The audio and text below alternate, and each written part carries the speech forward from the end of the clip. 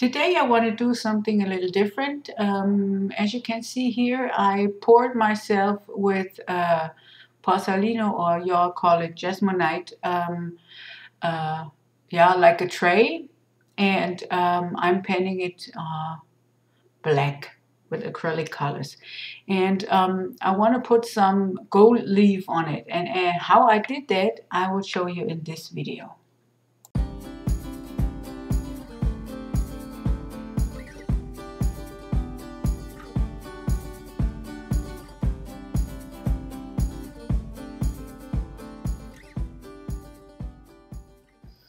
I checked out my stencils and I got this one, and now I'm taking gilding glue and dabbing it onto the stencil with this little sponge thing. And I'm taking it really slowly. I sped this video up because if you have too much liquid on this sponge thing, the gilding glue will run underneath the stencil, and the design will like kind of mix up and doesn't look like it anymore. Yeah, like I said, I sped this up and I took my time doing so.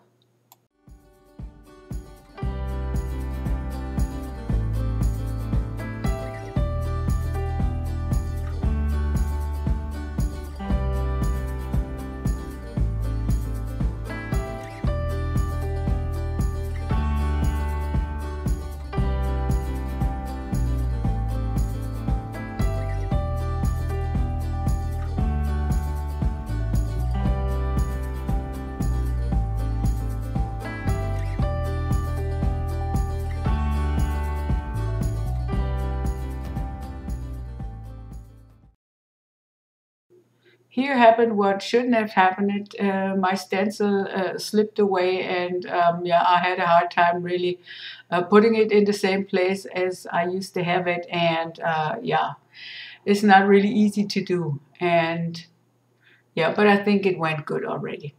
So here you can see this is my design, and you also can see that it's not as fine as if you would paint it with a brush.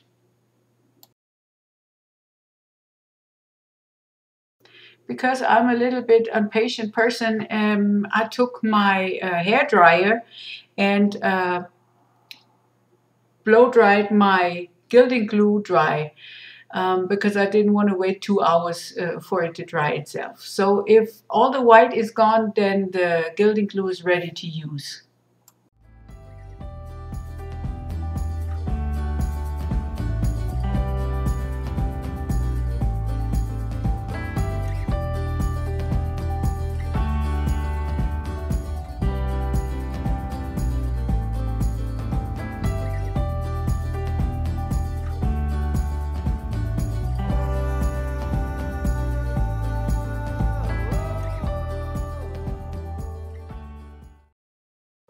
So what I did now, I didn't take like a gold leaf. I have foil like this, and I tried it out before in other videos. I will link up in the space below, no, on top in the corner, where I use this. But you can also use like really gold leaf and stuff like that. It works just beautifully. And as you can see, I'm taking my time rubbing it onto the glue pieces. And when I lift it up, you can see the design underneath it.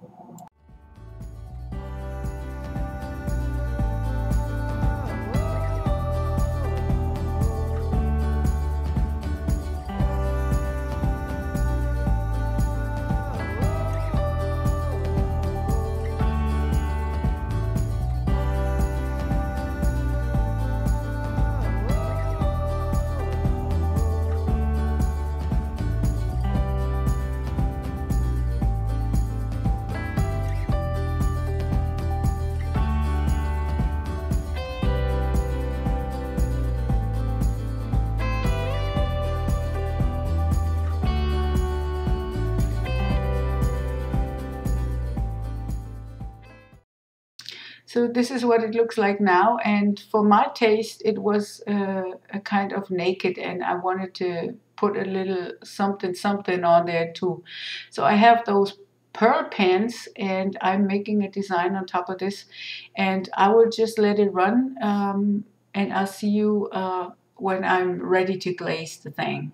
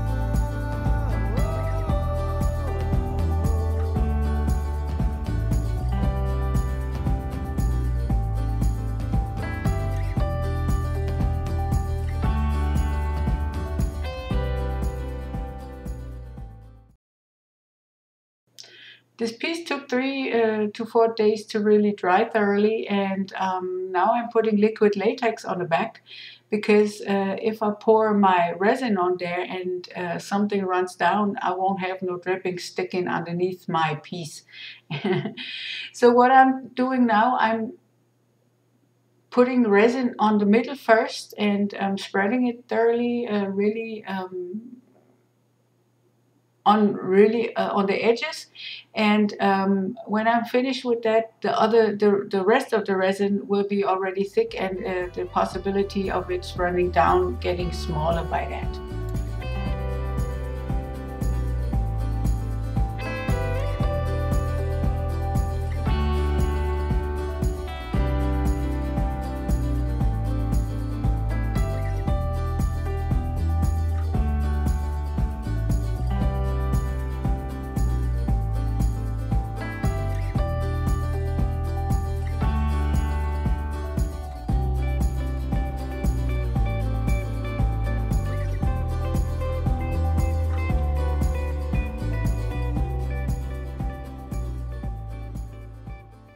So the rest of my resin has thickened up already, and now I'm pouring it onto the rest of this piece.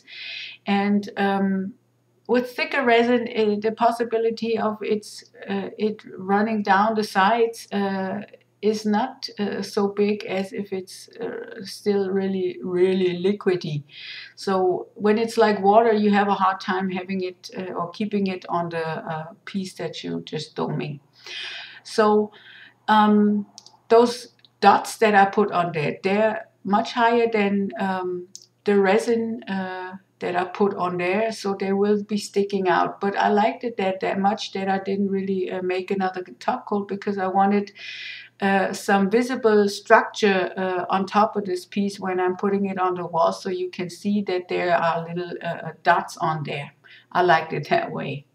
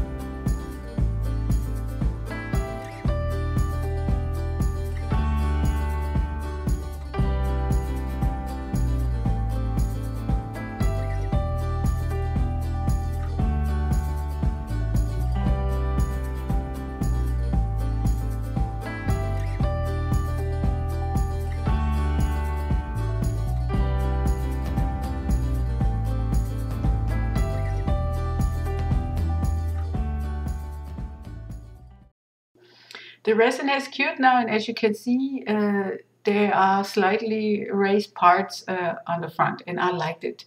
So what's left to do is taking the latex off, and as you can see, this works beautifully. There is no sanding or something involved. You just have to take it off, and when there are drippings on top of it, they just come right off with it. And this is how the finished piece looks now. It's really beautiful in my eyes.